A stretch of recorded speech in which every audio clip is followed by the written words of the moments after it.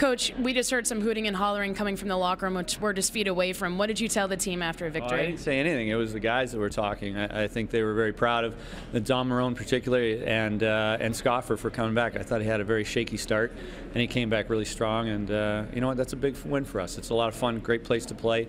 You know, I can't tell you at the start of the year that I ever expected this. So it's a huge win for us, and very happy.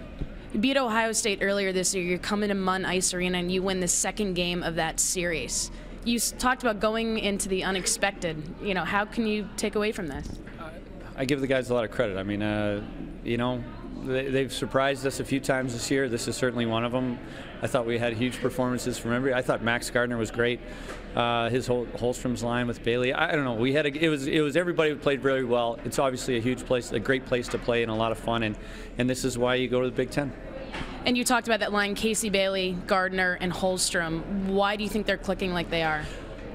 I think all of them are working very hard. I'll tell you that. It doesn't just come by accident. And I think we started off, you know, Max Gardner going hard in the net, made a great play, and then I think he had 3 points on the night. And you know, you work hard, good things happen, and I think you can say that for the whole team. Coach, congrats on the win. Thank you very much.